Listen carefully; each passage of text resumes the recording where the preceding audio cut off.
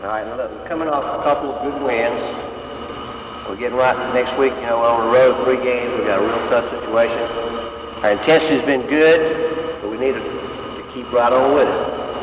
Now, one of the things that a couple of us are not doing real well is passing the basketball. Now, we're going to run this drill into the toss back on a layup drill. Now, let's keep it moving. Let's get out there now. Let's keep some passing tips in mind, okay? All right. All right.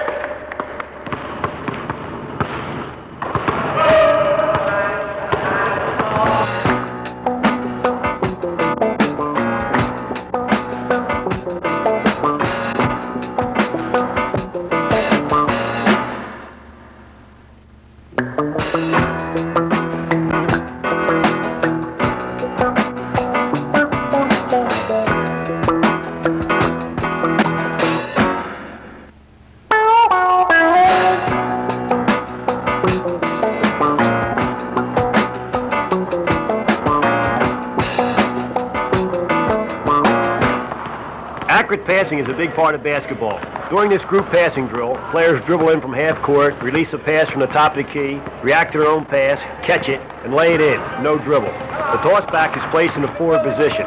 This is an excellent warm-up drill emphasizing good concentration while passing, as player reaction and total team movement. With the toss back, if you make a bad pass, you get a bad pass in return. This drill enables the coach to easily identify passing mistakes. During a fast break drill, players react to an outlet pass, dribbles down court, passes to the second toss back, and shoots a jump shot with dummy defense. Defensive player then rebounds and throws a pass to a player sprinting from half court. Get over your head now. Keep that ball over your head. All right, box him out. Go get it, Don. The action repeats itself. This is an excellent drill for conditioning. The guards, centers, and forwards in a short period of time repeat game-like shots and passes. Players develop passing consistency that will reduce ball handling errors. Each player gets the opportunity to work on a variety of skills under intensity.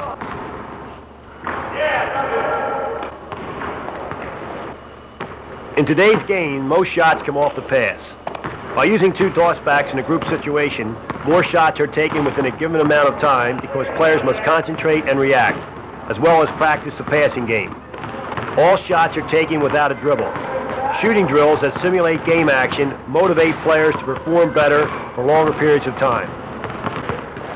In a spot shooting drill, players hit toss back with a chest pass positioned at the foul line extended. They react to the returning pass and take a jump shot, again no dribble. Players are working on balance, rhythm, and basic shooting form under control. With slight modifications, the degree of difficulty can be changed. By adding a second toss back and more players, a coach can set up very intense competitive shooting drills, forcing players to shoot quickly as well as accurately.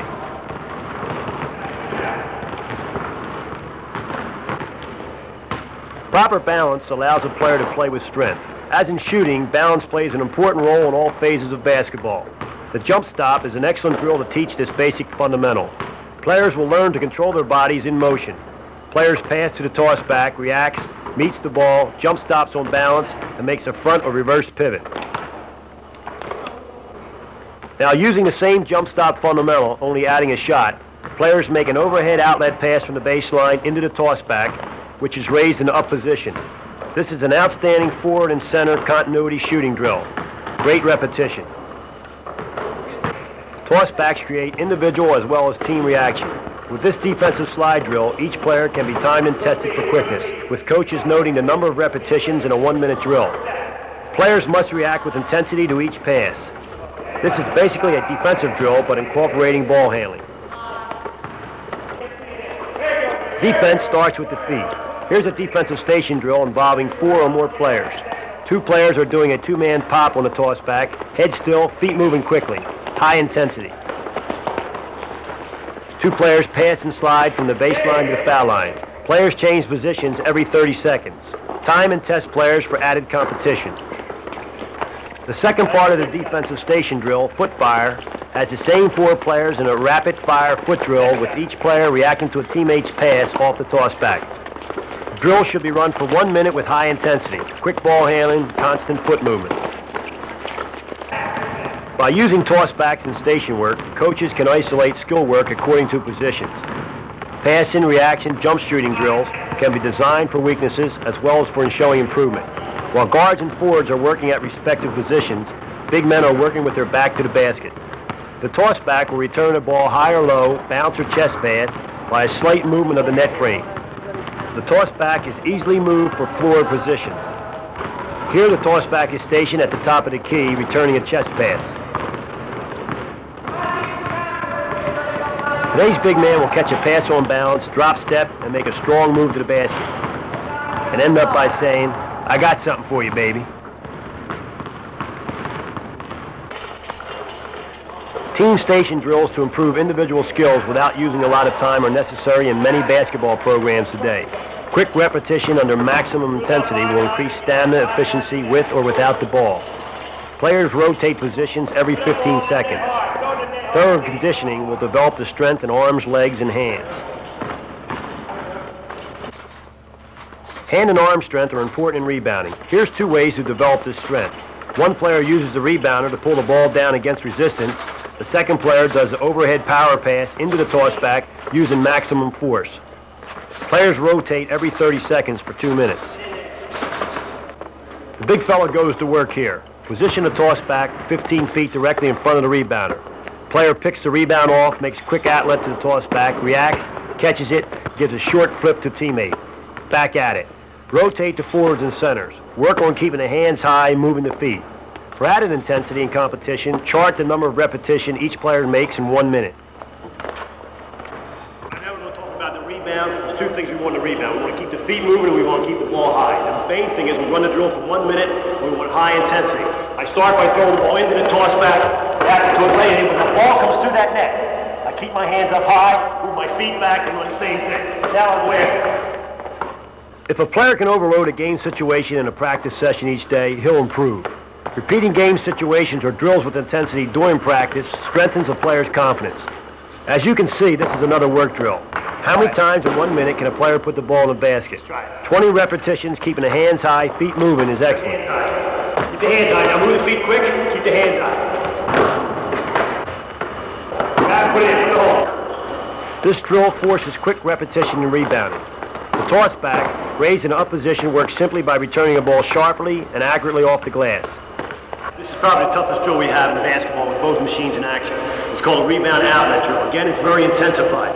How many baskets you could make in a 2-minute time period. And we'll do the same thing as far as one of the rebound. We actually ball, get the hands up, step. Take it back to the hole, keep my hands up over my head. Back to the hole. Over the left foot, step into the basket. I'm going to start dancing, all right? Hey. This drill illustrates the tremendous effect the tossback plays in conditioning a player by direct and controlled method of intense repetition. Without doubt, a coach can teach and develop intensity in players. A player can only learn by doing. The player consistently rebounds in a strong hands-up position, turns, stepping with the nearest leg towards the target, makes a quick outlet pass, reacts, receives, and makes another strong move to the hoop.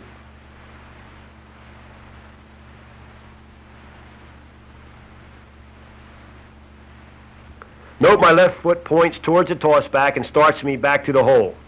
This is a very tiring drill that develops the quickness, the rebounding, timing, stamina, and most of all, consistent body control. 32 or more reps in 2 minutes is getting it done. The rebound outlet drill run for 2 minutes is the best commando training drill with the ball I have ever been involved in as a player.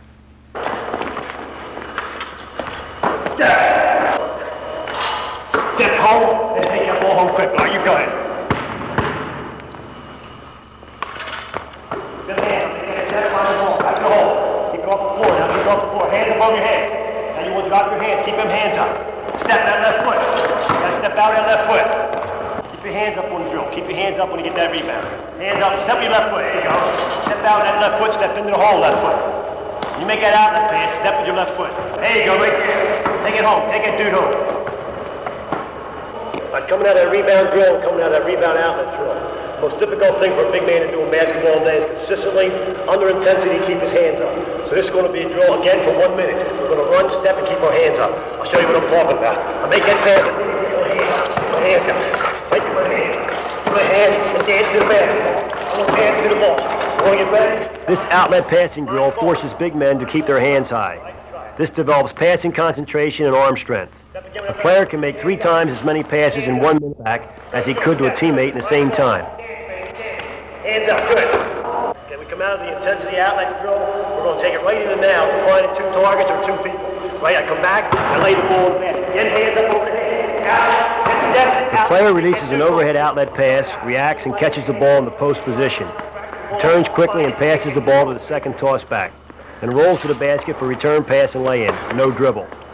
Station a toss back on each side of the floor at the forward spot. The net frame is in a half-raised position. For maximum results, drills should be timed and tested for 1 or 2 minutes each day, keeping the hands up. For added competition, add a second player with points being awarded for missed shots, bad passes. Keep it moving. Tilt the net frame up and the toss back will simulate the lob pass from the backcourt. The guards pass, react, find the ball, stay on balance, and take it home. This drill develops timing, conditioning, balance, and floor awareness. By using 4 or more players, the drill forces competition and concentration. Because of the flexibility of the toss back, it can be moved and raised easily. Once the angle is set, the return pass is true every time. With a high lob pass off the toss back, the forwards and centers can time and control their jump, either tapping or jamming the ball in the basket with quick repetition. Drill stations highlighting individual skill development can be built around the toss back. During a 6-man, 6 station, every player runs each drill for 1 minute, changing spots every minute. Coaches can record the number of reps for each player. These drills are useful for showing improvement and can be designed for certain weaknesses. 6 quick minutes with daily application will reduce ball handling errors. Players work on the fundamentals of passing, shooting, reaction, rebounding, quickness, rhythm, and timing. These drills lead to strong, consistent habits and overall self-discipline. The technique can be mastered under intensity and concentration, enabling each player to reach his potential. The overhead outlet pass to the toss back, pull through for arm strength on the rebounder, the pass and rebound off the toss back, hands high, feet moving, concentration. Jumping rope helps the player to develop overall agility and body control while adding strength to his arms and legs. The defensive slide drill and the toss back for quickness, and the Mikan drill for shooting rhythm. Here's a team continuity outlet backdoor drill. Forwards and centers make an overhead outlet pass to the toss back, stationed 15 feet to the side court. The guards time their cut from the top of the key. Constant motion, alternating players. The guards will make a jab step before cutting to the basket. Keep the ball off the floor. If a player can't catch the basketball, he can't play. The ball will come off the toss back faster than another player could throw it. This is a super drill to improve an individual's hands. But to get results, the drill must be run with intensity plus maximum effort with the hands, arms, and legs for 1 minute before and after practice each day. The ball should be thrown rapidly and with force to strengthen the wrist and to improve hand and eye coordination. Off-season training programs are becoming vital to success in basketball. It's a fact that players improve the most during the off-season because attention to detail can be paid to individual weakness and schedules to improve them can be assigned to each player. The following is a group of drills any player can do alone to improve quickness, timing, reaction, ball handling, stamina, and individual confidence. There's no shortcut to improving skills. It takes work. The toss back is a serious training device and when used properly demands concentration and produces results. The toss back in a breakdown practice situation has no equal as a fundamental training device. All coaches know that success is not measured on how much talent a player has, but how much talent a player uses. All players are equal in one thing, time. Good basketball players spend many hours alone with a basketball working to improve their skills. Skills such as passing and reaction to a ball and a defensive stance. How many repetitions can a player make in 30 seconds from a given point to point? This drill will definitely improve quickness.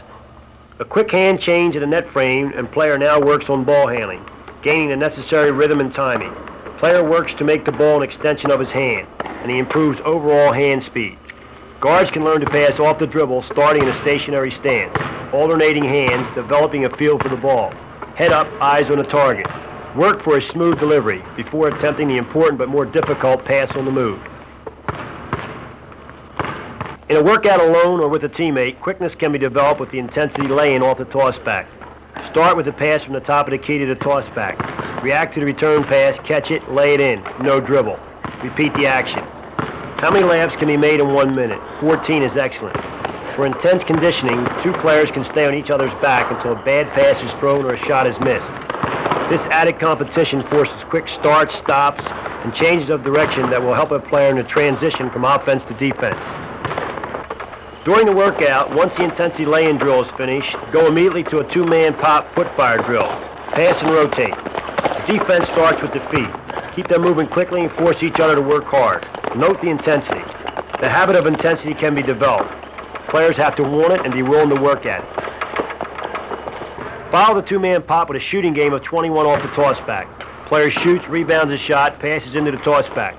The pass off the tossback lets the second player receive a simulated pass from the forward position. This forces a quarter turn before the shot with proper foot setup. Constant motion. Shooting drills should be quick and game related. This drill does it.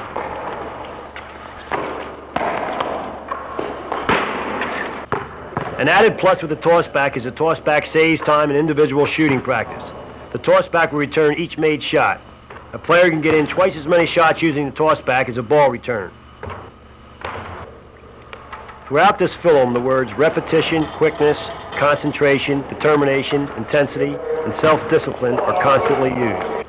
These are basketball words players hear a lot, have great meaning, and play a big part in the success of any basketball program.